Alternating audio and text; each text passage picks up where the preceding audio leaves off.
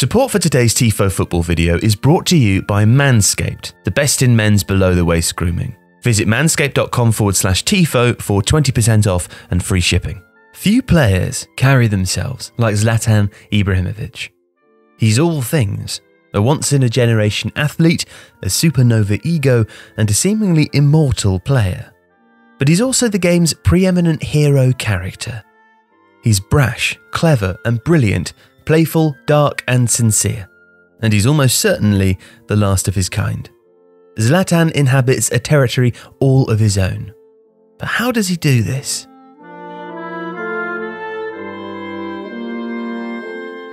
Well, an interesting piece of trivia is that Ibrahimovic has never actually finished in the top 3 of the Ballon d'Or voting. Long before the Messi-Ronaldo duopoly, which has accounted for the last decade, there was always a Kaká, an original Ronaldo, or a Shevchenko ahead of him. And, while he may have won league titles in Spain, Italy, France and the Netherlands, he's never won the Champions League, and nor did he and the Swedish national team ever leave much of a mark in international football. And yet somehow that seems besides the point. When he arrived at LA Galaxy in the spring of 2018, a full-page advert ran in the LA Times to announce his signing. "Dear Los Angeles," it read, "you're welcome." Later in the year, the credit card company Visa ran an advertising campaign targeted around the World Cup. In it, Ibrahimovic, who had retired from international football and was no longer part of the Swedish squad, mockingly promised to enter the tournament by himself in an attempt to save the fans from a World Cup without him. Both incidents were typical of brand Zlatan, and of course, a few eyes rolled. At around the same period, his image became entwined with the lion iconography, which was becoming his trademark, and again, it's the kind of behaviour that almost any other athlete would be ridiculed for. True, Zlatan is a role Ibrahimovic plays with a wink and a smile, but modern footballers are generally taught to treat ego as kryptonite. It doesn't make their public attempts at humility any less hilarious, but that is still the rule. He, though, wears his self-regard like a crown, and the public love him for it.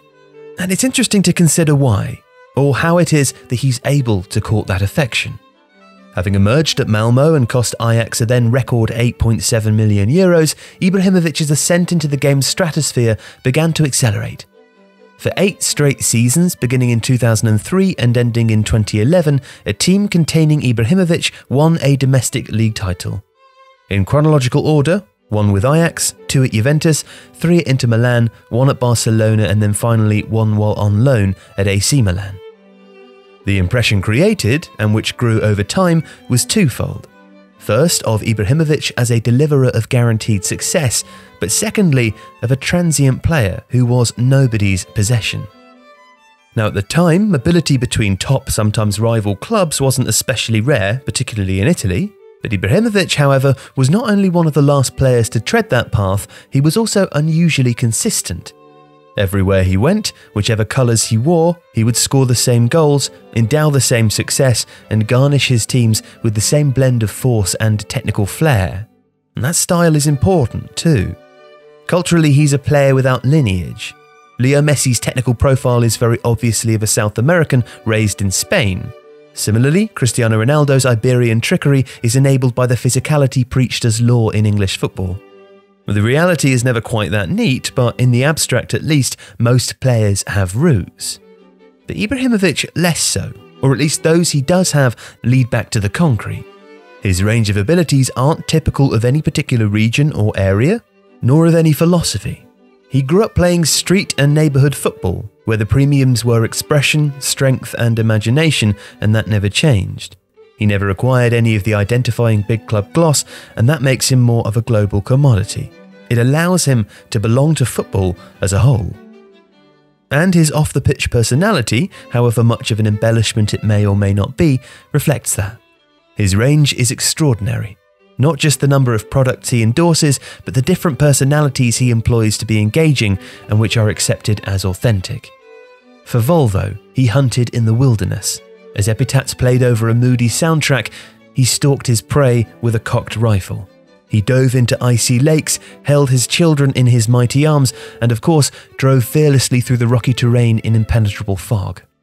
For Xbox, he sat on a white throne in a cavernous mansion, challenging opponents to games of FIFA, which he would play with one hand on the controller. It was self-deprecating and fun. For Nike, he was deadly serious as the star of their Dare to Zlatan series.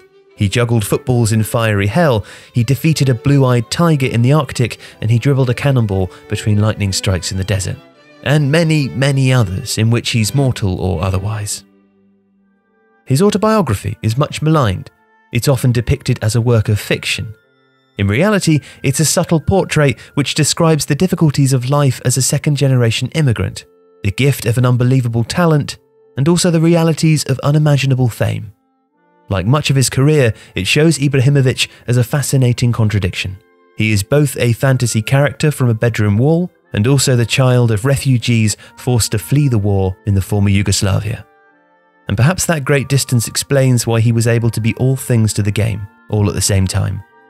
The fiery enigma, the generational talent, the icon, the unstable element, the provocateur, and the performing ego.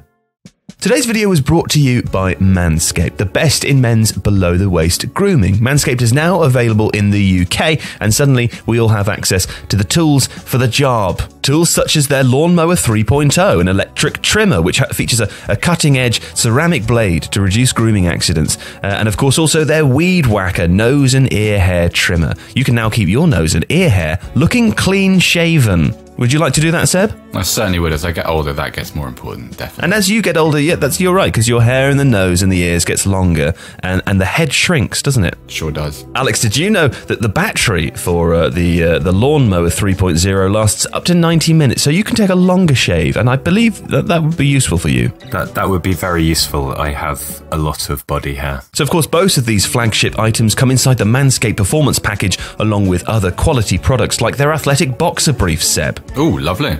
Well, you can get 20% off and free shipping at manscaped.com/Tifo. Yes, that's 20% off with free shipping at manscaped.com/Tifo. So that's good quality razors at a reasonable price with 20% off with free shipping. Fantastic. And of course, Alex, next week will be as smooth as a bowling ball, knocking down those pins. Hey, Alex? There's an image for you.